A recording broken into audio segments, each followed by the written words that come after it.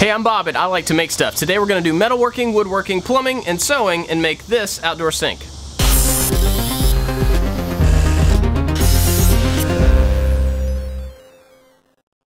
I cut a piece of 1-inch square tubing to 24 inches. I used a metal cutting blade on this chop saw that I got, and it actually worked really well. I used the one piece I cut to mark 3 other pieces and cut them down exactly the same. Then I realized that I should have just cut them all at the same time. For the uprights, I put 4 pieces together, clamped them, marked them, and cut them all at the same time so they're exactly the same length. I also drew a line across all 4 of these pieces at the same place so that I could use it as a reference to line up my bottom and my top supports. I set these in place, squared them, and then tack welded them together before going back and filling in the welds nice and strong.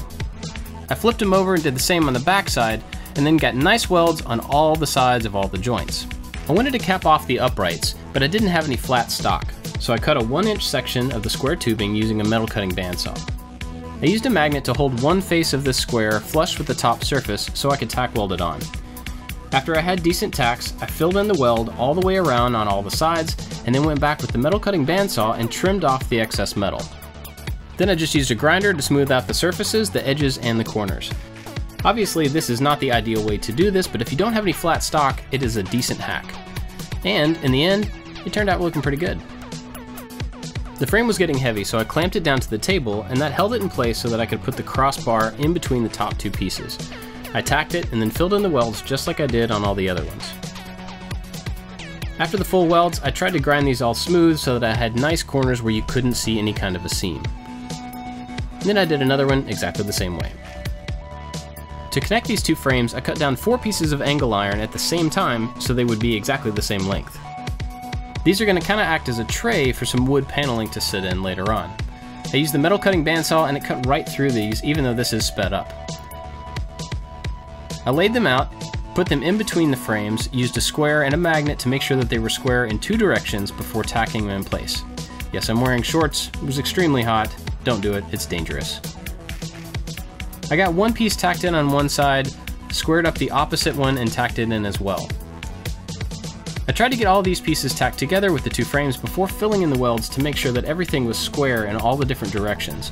I didn't want to finish all the welds until I was sure that the frame would sit squarely on the floor and wasn't lopsided or wobbly. I finished all the welds on the inside and the outside of all the joints and then took it outside to do all the final grinding. There was quite a bit because I'm not really a very good welder, but I tried to get all the joints nice and flat. I used a stripping disc to get off all the mill scale and any surface rust just to get it ready for painting. I gave the whole thing a nice good coat of primer. I saw a really cool picture on Instagram from an account called Bricker and Beam, I'll link it down below, and he had a white frame. I wanted to try that.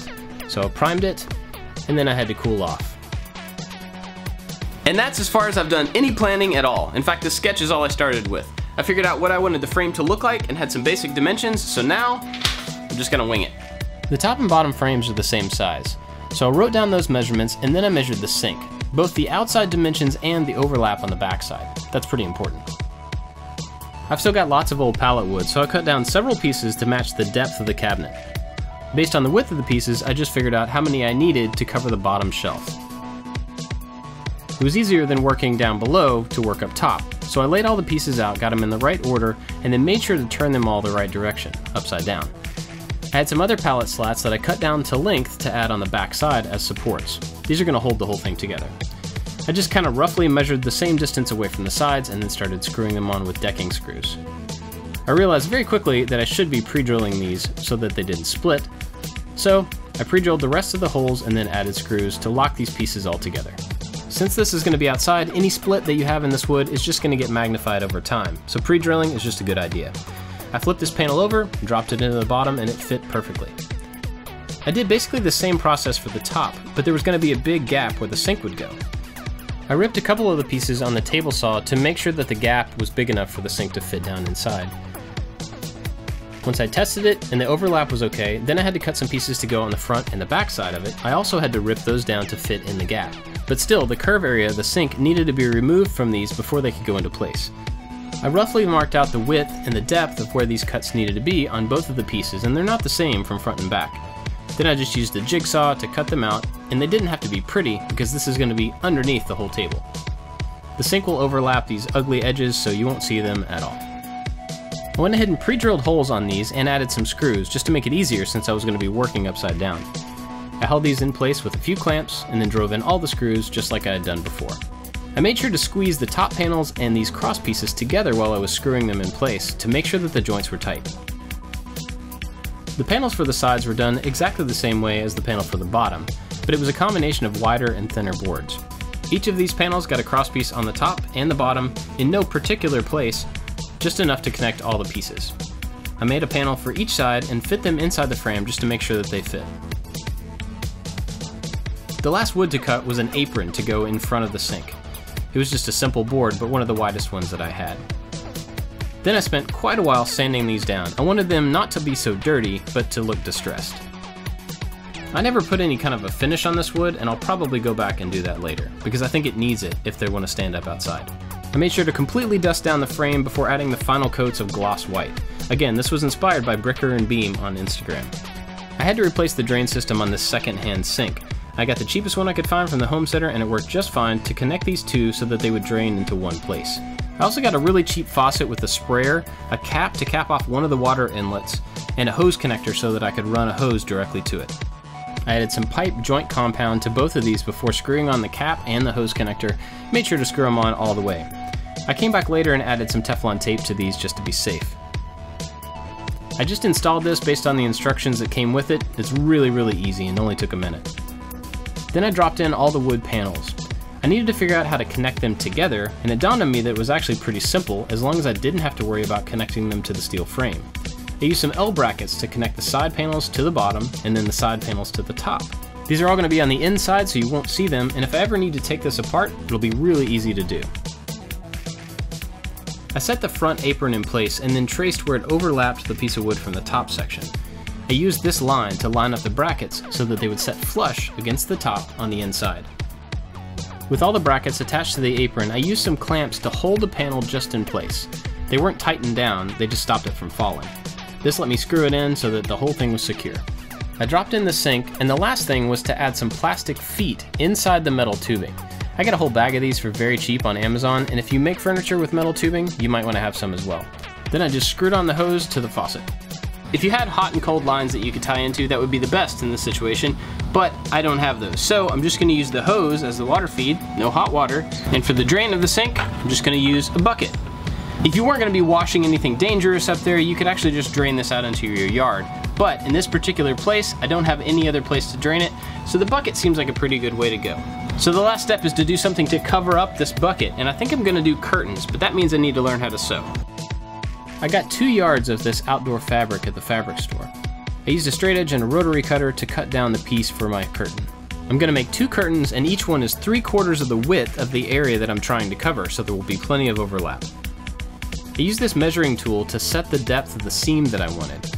Every time I folded over the material and pinned it, I checked to make sure that the fold was about the same distance. This will give me a relatively even seam when I go to sew them up. I pinned all the way across one end of this before taking it to the sewing machine. This is the first time I've ever sewn, honestly, and it actually went a lot better than I expected it to. You can see I have a raw edge of the material exposed, and that will probably fray in the long term and mess up this seam. Ideally, you would want to fold this over twice and then sew it so that that frayed edge is covered on the inside of the seam. But at this point I was really just testing to see if I could even sew, and once it kind of worked, I just kept going with the same way. Overall, I was really happy with my first seam. It's not perfect, but you won't be able to tell from more than a couple of feet away. This was the bottom edge, and I pinned up and sewed the 2 side hems in the exact same way. While I'm finishing that up, let me quickly tell you about the sponsor, and that is Kalo, and they make these awesome silicone wedding bands. If you're into athletics or you work with your hands, you definitely want to get one of these because they are more comfortable and safer than your metal band. They're safer because it will rip before your finger rips, and that's important. Be sure to go check them out, kaloring.com. By the time I got to the 3rd hem, I was much more comfortable with this whole process. To make the top loop, I just folded it over in the exact same way, but did it at several inches instead of a ½ inch. I ended up using less pins the further I got along because I realized that I was using way too many in the beginning. It's also a lot easier to sew when the pin is not so close to the hemline. This material is some sort of a polyester so you can melt it. I used a ridiculously huge flame on a lighter to melt this fringe so that it wouldn't fray anymore. I honestly have no idea why I modified the lighter to be like that, but it was a pretty interesting surprise. So this is my first curtain ever. And here's my second one. So the sewing actually went a lot better than I expected it to. Special thanks to my wife for helping me get started with that. To hang these up, I'm just gonna use this really cheap tension rod and just put it up behind this wooden apron right here.